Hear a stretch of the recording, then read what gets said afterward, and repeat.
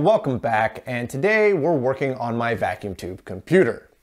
Not this one that hangs on the wall. This is the UE1. It is a 1-bit vacuum tube computer based very heavily on the Motorola MC14500 minimal ICU system. The Motorola chip, the MC14500, is a 1-bit industrial control unit. Now, a lot of people get confused when I call it a 1-bit CPU or a 1-bit processor because they go, well, it's got a 4-bit instruction. How can that possibly be a 1-bit computer? Well, data comes into the system and leaves the system 1 bit at a time. The data bus width is 1 single bit. Regardless of everything else that's happening, when data comes in 1 bit and leaves 1 bit at a time, that is a single bit processor. But it is not a bit slice processor. It's not designed in such a way that you can stack multiple ones of these up next to each other to get a wider bit width. It is literally a 1-bit processor, which sounds incredibly useless, but Motorola originally designed the chip to be used in industrial situations, particularly like stoplight controllers. And so for that, it works really well. But because of that, it wasn't really set up very well for general computing. It only has a logic unit on it. So I did make a little modification to the vacuum tube version that we built over here, and it's got a full-fledged arithmetic logic unit. So we can do addition and subtraction. Granted, we're only doing it 1 bit at a time. Now, this left half here is just the processor. This is the equivalent of the Motorola MC14500 IC, not the entire minimal ICU system.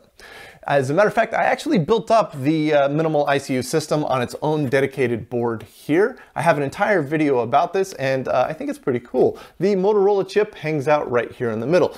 Everything else in here is just the supporting ICs and circuitry that is required to build out the minimal ICU system. So if this board is just the equivalent of this one IC, that means everything else has to fit on this single board.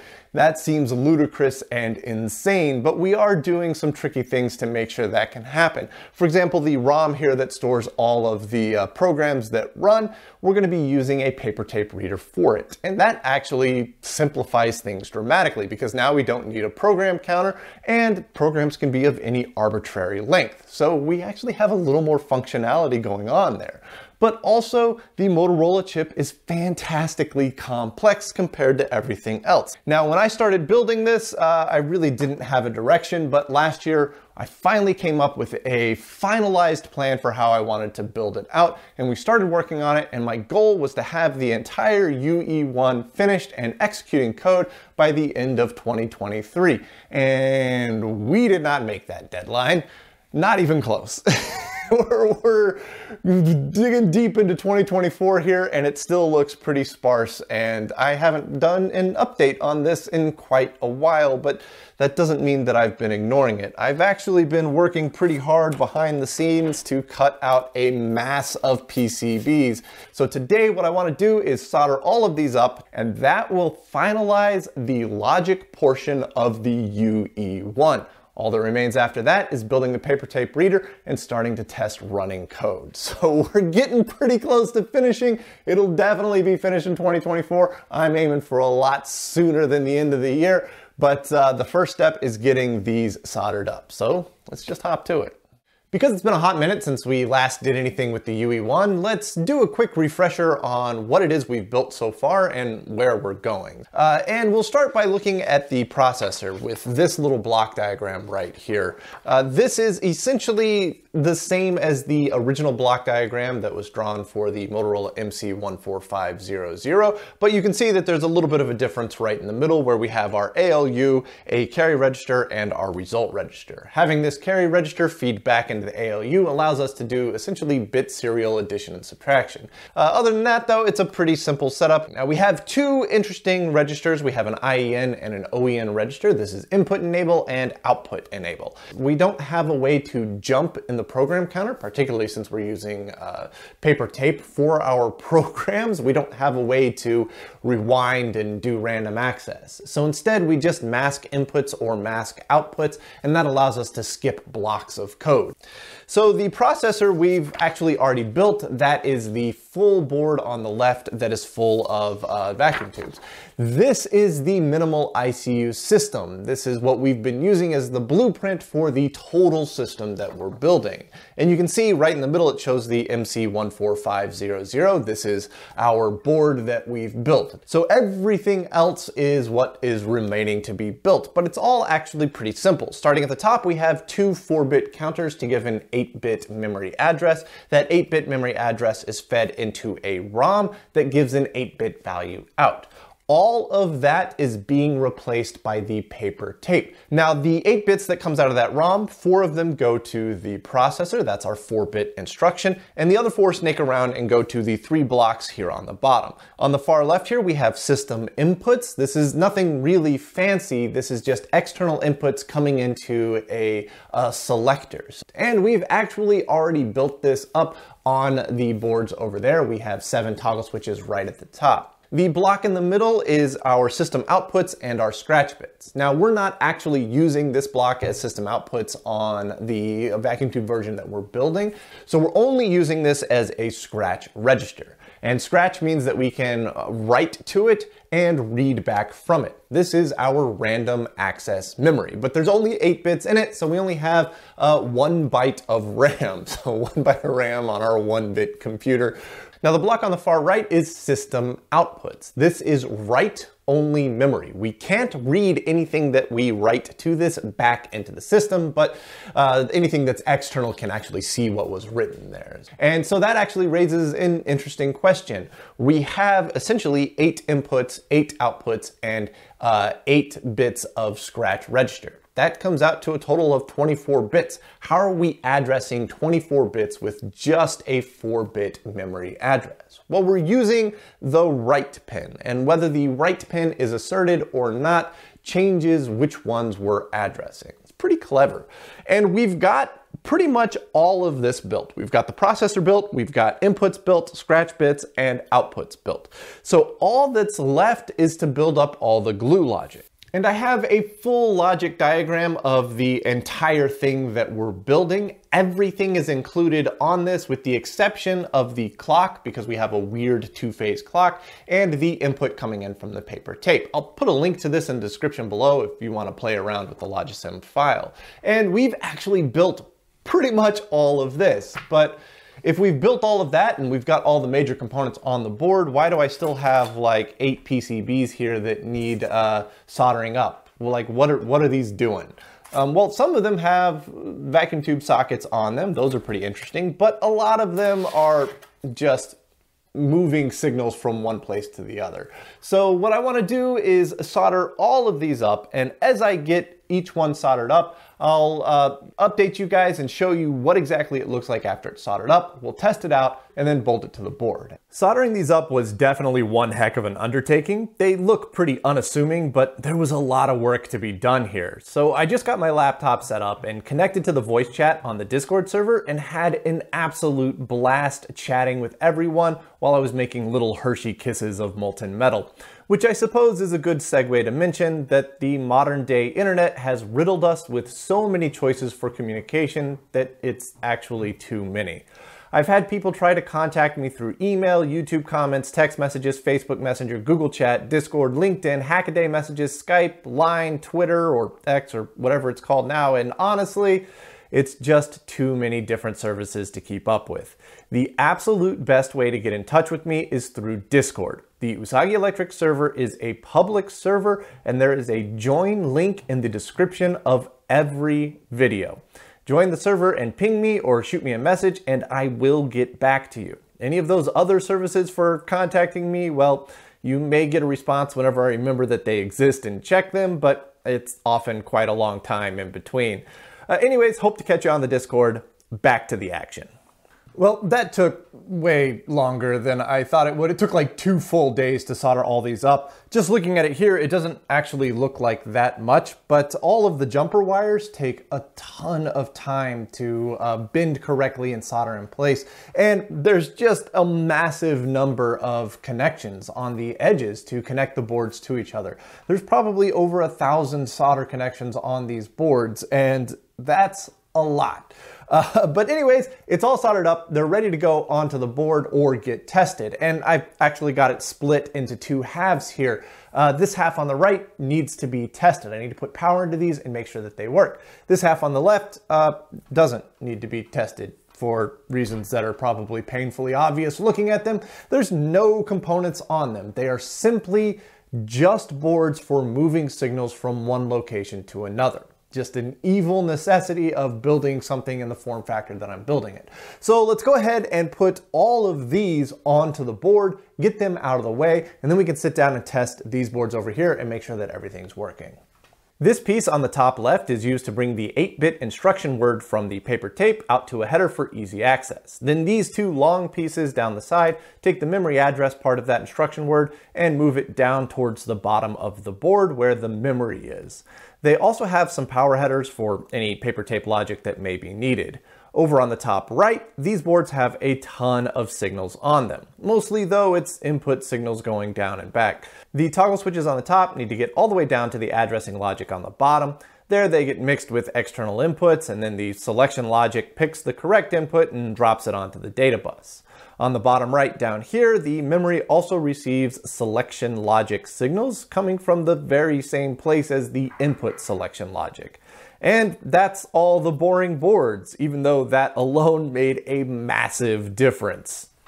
That's already looking absolutely amazing. I'm starting to get real excited watching this thing come together. There's only 5 more PCBs to put on there and then it'll be pretty much complete. But before we go bolting these up there, I want to test them here on the bench individually to make sure that they're working correctly. So that way when we plug everything together, we know that we don't have an individual fault. We just know that we have design faults or other bad ideas going on when it doesn't work. But we're going to start with this board right here. This looks like an incredibly simple board, and it is. It's just 2 cathode follower buffers. Should be very easy to test this. But before we test it, what are we buffering with these cathode follower buffers? Well, I have the memory set up in a pretty interesting way on this machine. Each bit of memory, both for the scratch register and the output register, is essentially a D flip-flop. And there is address selection logic at the beginning of that D flip-flop for writing a value into it. And there's address selection logic at the end of that flip-flop for reading what that value was later. So whatever we're using to select a specific bit has to be able to drive those 2 inputs of that D flip-flop. But it actually gets a little worse than that because I have my memory set up as essentially a 2 by 8-bit grid, and I'm using 2 X select lines and 8 Y select lines. Now the 8 Y select lines only have to drive 4 inputs total, but the X select lines have to drive 16 inputs total each. That is too much for the select line to handle. So we got to buffer it up and make it nice and strong so that the draw on it doesn't pull it down to a useless value. And that's all this board is doing, just 2 simple little cathode follower buffers. So all we really need to do is put some power into these and then put a high level input into one and see what the output looks like. Should be a pretty easy one to test. To test this PCB, I've just got a little breadboard here with plus 24 ground and minus 12 on jumper wires coming to power this. And then the inputs are these 2 wires here that go to these push buttons that have 33K ohm pull-ups to 24 volts. Then I've got this beautiful HP 3476B digital multimeter that I got from Philip. Thank you so much. I've got it hooked up to one of the outputs down here. The other output's going to be on this white wire. So I think this should work if I've got everything plugged into the right place at least. So we'll go ahead and flip the power switch here. It's going to take the tubes just a little bit of time to warm up fully. And yeah, it looks like we're starting to warm up. You can see the voltage here is climbing up beyond 0.8 volts, 0.9 volts, 1 volt. That's what I'm expecting as a logic low coming out of a cathode follower buffer. So let's push one of the buttons and see if we can get this up to over 20 volts here. Yeah, there we go, 24 volts. That's actually a little suspiciously good. Maybe I'm reading that wrong. Or maybe that's just awesome. Okay, so let's try this one here.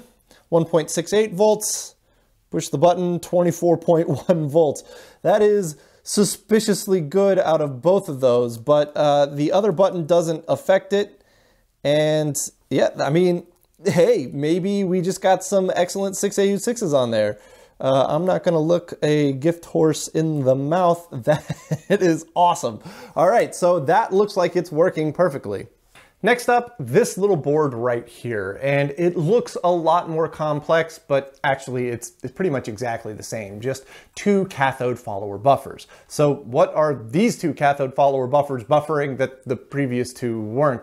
Well, this is on the complete opposite end of the memory. So we have 8 bits of memory for our scratch register, and each of those 8 bits essentially goes into a massive OR gate on the way out to eventually feed back into the data bus. Now, the data bus feeds into a massive number of inputs all over the system. So whatever that output that is asserting the data bus is, it needs to be nice and strong. So we're just taking whatever comes out of the memory that's supposed to make it to the data bus, and we're running it through a simple cathode follower buffer to make it nice and strong so that it can hopefully drive the data bus across the entire system. These two cathode follower buffers are just buffering separate inputs onto a combined data bus output. So we actually have 2 different inputs here, just like before. We've got our 2 push buttons with 33K ohm pull-ups, but we only have one output to check, and that's the combined data bus. So we don't need to move our lead around. So we'll go ahead and flip the power switch on here. We should see the tube start warming up. And just like before, we're seeing the logic low out of these cathode follower buffers come up above 1 volt. That's kind of where I'm expecting it to sit until I push a button. So we'll go ahead and push a button. Either button should give us plus 24 volts on the data bus here. Yeah, 23.5 volts and 22.9 volts. That's actually really good, because that tells me that the 2 cathode follower buffers are behaving slightly differently. So we can see that we don't have a short going on and just one cathode follower buffer feeding both. So that's awesome. So those 2 cathode follower buffers are working perfectly, although not as suspiciously perfectly as the previous 2. Although I did test those again and they're working excellently. So that's awesome. That's all going smoothly now. Next is this little board right here, and you guessed it, more cathode follower buffers. There's a bit of a recurring theme here, and that is that we have a lot of signals that aren't quite strong enough to make it on the data bus. And this one pretty much does the exact same thing as the last one, except it's doing it for the input register instead of the scratch or output register. The input register is interesting because it's not really a register. It's actually toggle switches or external inputs coming from outside of the system. So we have to have a bit of logic in there to essentially override the toggle switch depending on what the external input is. So the fact that we are actually able to take external inputs means that now the signal that we're trying to assert to the data bus is not going to be strong enough, so we have to buffer it. Again, exact same construction as the cathode follower buffers that we've seen up to now, so it should be pretty easy to power up and confirm. Now, both of these cathode follower buffers here are actually completely in parallel. They have the same input coming into them and they have the same output going out of them, so I don't actually know how to test them separate of each other, so we're just going to test them together. I just have the input on a single little button here, 33K ohm pull up to 24 volts, and then I have the output here hooked up to our voltmeter. So I'll go ahead and flip the power switch on. There we go. It looks like the tubes are starting to warm up. We have an output of about 1 volt or so. If I push the button here, we should see 20 some odd volts. Yeah, there we go. 22 volts, 1.6 volts, 22 volts, 1.6 volts. That's working perfectly. Excellent. No more cathode follower buffers, I promise. Those were the last of them. Now we're getting into stuff that's a lot more interesting and exciting. And we're gonna test this panel next, which is gorgeous. It has 2 IV26 VFDs on it, or vacuum fluorescent displays. And well, that's it. That's all it's got on it. Doesn't have anything else, no logic or anything like that, just the display. So What are these displaying? Well, the way that we built our output register, we actually had to change it up a bit compared to the scratch register. So we had to get a parallel read of all 8 bits in the output register to put on a header so that something external to the system could use it. But it means that we have 8 bits of buffered output floating around on the board. So I wanted Blinkenlights. I wanted more flashing lights on it, and what better way than to hook those 8 bits of parallel output from the output register up to some VFDs so we can see exactly what the output register is storing. So this should be a fairly easy board to test. These VFDs are unknown. I salvaged them from something else, but it should be pretty easy to test because we just got to throw a little bit of power into it and then put a high level on any of the 8 inputs. So I'm pretty excited about this one.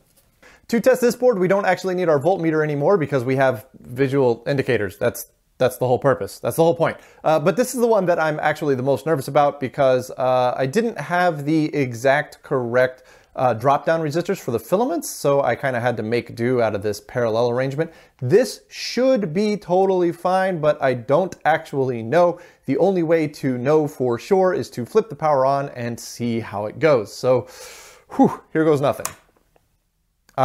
Nothing blew up, at least. I'm not expecting any of the lights to come on until I push a button. I've got all of the 8 inputs hooked up to little toggle switches here. Let's go ahead and push a button and see if something lights up. Yeah, yes. There we go. That's awesome. That's the 4 bits that are coming in from here, and that's the 4 bits that are coming in from there. So we have all 8 of our bits right there. Yes. Oh, that's cool. That's gonna look epic. The final board that we need to test is this one right here, which is probably the most colorful and also the most complex. But this one has absolutely nothing to do with the logic of the machine. This is simply a soft start for the 24-volt rail only. Now, I designed most of this to work by powering the filaments off of either the plus 24 volt rail or the minus 12 volt rail. And we're also using plus 24 volts as our B+, and it allows me to optimize the layout of the PCBs. But also it means that I'm building a vacuum tube computer at incredibly low plate voltage, which is pretty cool. For the memory and punch side or paper tape reader side that we're building now, I tried to keep it almost entirely groups of 4. Vacuum tubes, when they're cold, the filaments have incredibly low resistance. You have to get some heat in them for the resistance to come up.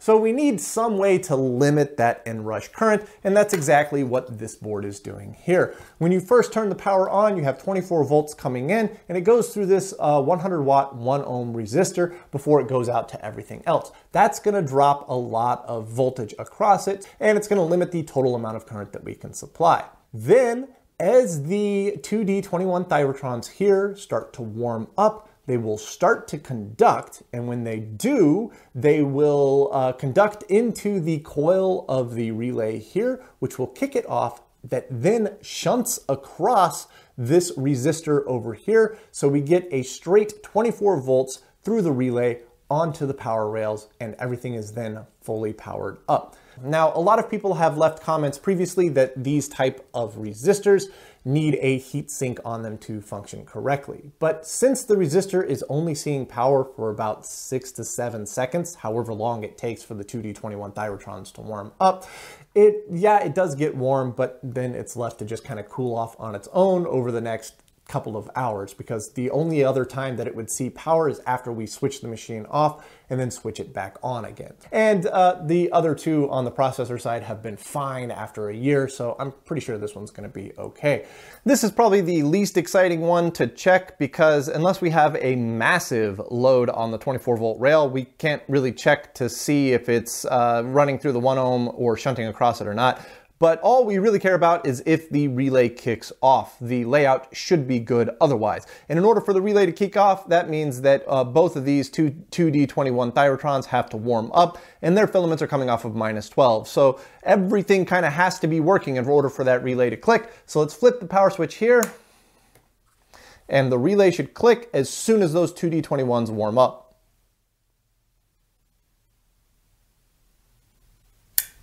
There it went. It clicked right off. That was maybe 6-7 seconds. That's awesome. So that should be working, I think. That's awesome. Now that is a massive milestone. That is all of the logic for UE1 complete. Everything has been confirmed to be working independently. Now we just got to make sure it all works together. Now we're not quite ready to put power into it yet. You may notice that all of the boards are in place, but they're not all connected to each other. And that's because I have to make a bunch of little boards like this that have little connectors on them. And I've made about 8 of these, but I got about 12 more of them to cut out. So that's something that I'm going to work on behind the scenes because these are incredibly boring to watch get made. And then the next time we come back around to this, we can start tackling what remains. So what does remain? Well, aside from those little pieces, we need to, first of all, test that the entire thing powers up, and then test that this plays nicely with this, because right now they're two completely separate systems. So we need to make a completely new harness, and then if we want to build a new remote control, that new remote control would plug in right up here. But instead of doing that, I think we're just going to dive straight into the paper tape. So that's going to be an interesting challenge. I've never built a paper tape reader from scratch, and that's something that I definitely want to try with this. But we're making pretty awesome progress here. This looks absolutely stunning, and I am really amped up for this project now because we're so close. I can see the finish line. So I want to thank you guys so much for watching and tagging along with me on this extremely long journey we've been on, and I hope to see you in the next episode.